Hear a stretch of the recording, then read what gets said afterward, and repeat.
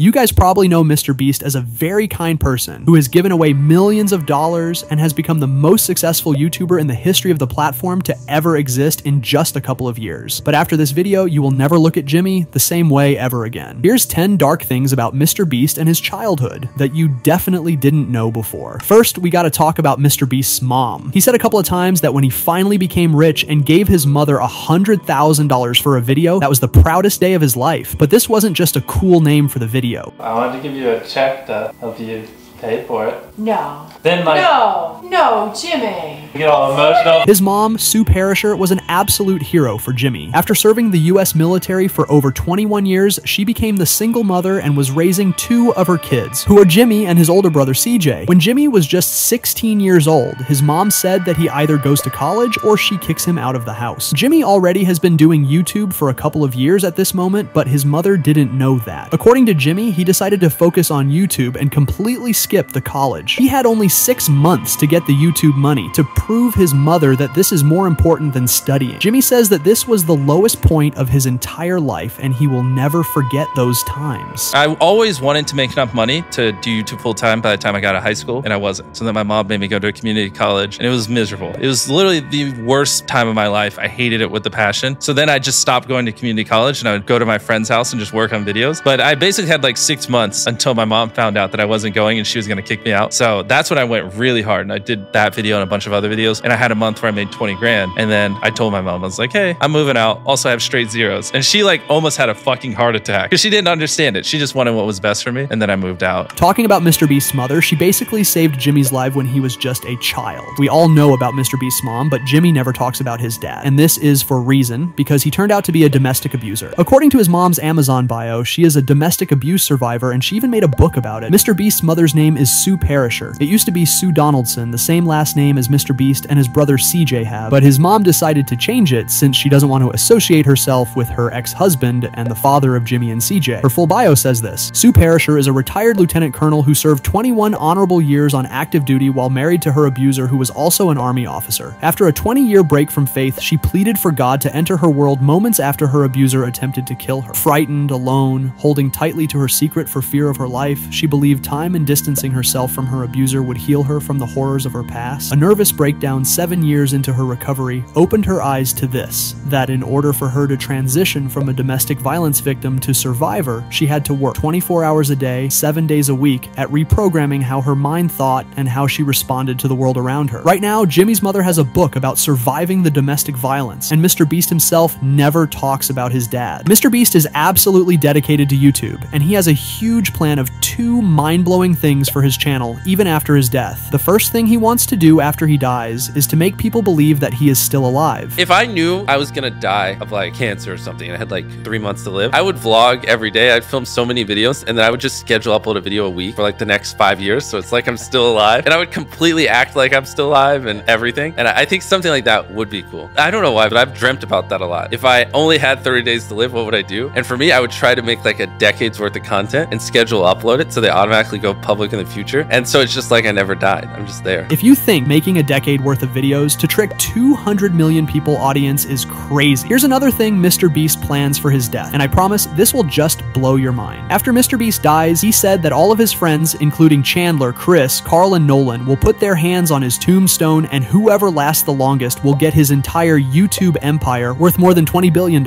If you wonder if his cameraman Tariq will also be participating in this challenge, Jimmy said that he didn't decide yet. The second I die, Carl, Chandler, Chris, the 3 guys, Nolan maybe, he's a little newer. We haven't decided if he partakes yet or not. They all put their hand on my tombstone, last take it off, gets the channel. Everything. 100% everything. What about Thodic, dude? You just left the brown guy out of this. Well, he's not on camera. He's the camera guy. So like most people haven't seen him. I mean, I don't know. What do you think? Tariq gets to put his hand on the tombstone? Yes. I think so. As of right now, it's just written in the like little plan. It's just those 3. We have to update it and put Nolan and maybe Tariq in it. That is happening. Mark my words. I don't even know if I've really said it publicly. I tweeted it one time, but I'm serious. I don't give a fuck how much you guys are crying. Put their fucking hands on the tombstone and give the channel to whoever wins, okay? And don't bully them for it. They're just doing what I want. Talking about MrBeast's death, we got to talk about his Crohn's disease. Even though right now it's not that serious for Jimmy, back in time when he was just diagnosed with it, it became an absolute nightmare for MrBeast and his family. He had to stop his baseball career. He lost over 50 pounds and so much more. The good thing about it is that Crohn's actually helped MrBeast to become a professional YouTuber, because otherwise he would just continue his baseball career and would never become a YouTuber. Basically, your intestines are inflamed, and because they're inflamed, you don't process food as well. So if I ate something,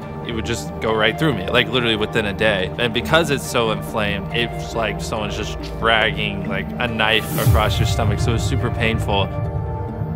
Jimmy's diagnosis of Crohn's was earth-shattering. Even crazier thing is MrBeast stalkers. Since he is one of the most famous people on Earth nowadays, lots of people want to find where he is. And according to Jimmy, he already got used to having stalkers, and some of them are even paying private investigators to find MrBeast. At first, MrBeast was not taking it seriously, but one time he got robbed, and this changed it all. Here's the stalker story MrBeast revealed on one of the podcasts he's been to. I can't remember if it was Dubai or somewhere in the Middle East. This guy hired a private investigator in North Carolina. I have no context to find me, and this is just something that happens. Yeah, this happens a lot, so whenever people call local private investigators, they just let us know. This is actually wild. Because of that thing, Jimmy even had to move to a new house and hire a 24-hour security. MrBeast almost died over 5 times in the last couple of years. He even had a wild story when his driver passed out and came back to life while driving MrBeast home. After the story, Jimmy even changed his Twitter bio to, "I want to make the world a better place before I die," meaning that this situation changed his life forever. Later on a podcast, he revealed that he is afraid of death because he doesn't know what's going to happen after he dies. We start our drive home, me and like 2 of my other friends. My friend driving, he just says, "When we pull over to a gas station, I don't feel too good." And I'm like looking at the road, and I turn and look to my left, and his head's just bobbling, like dead. So I instantly am like, this fucker fell asleep. So I grab the wheel, I'm sitting in the passenger seat, and I'm just kind of like keeping the car going straight. And I just yell, "Wake the fuck up." And I'm like yelling, and he's not waking up. So I'm steering the car, but to take his foot off the gas, I have to put my head below the steering wheel so I can reach it.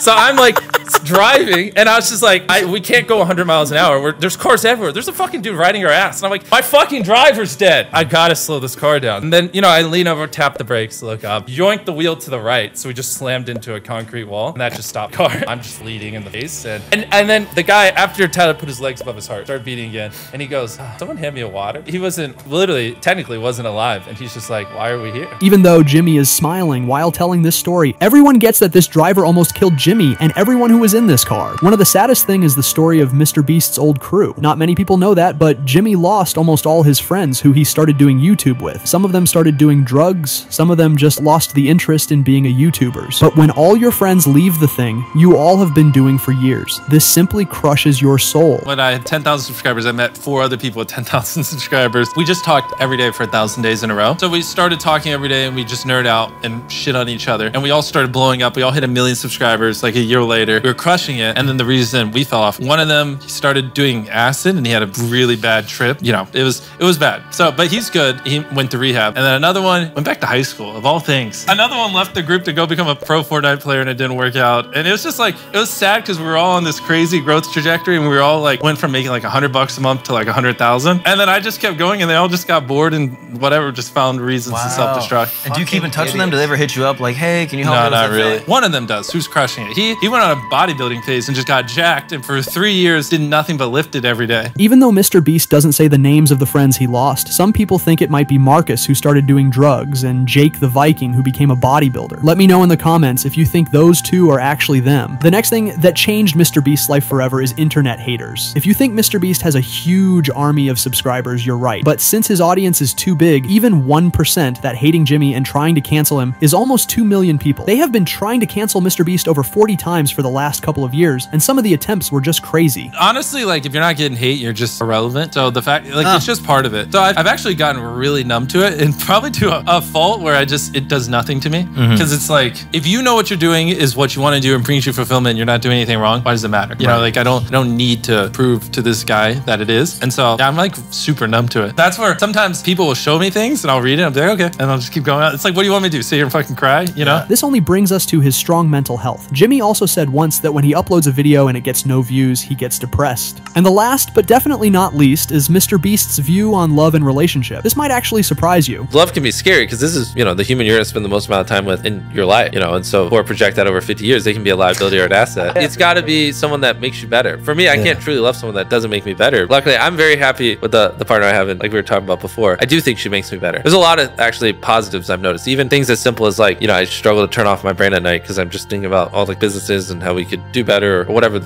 weird thing I have on my mind.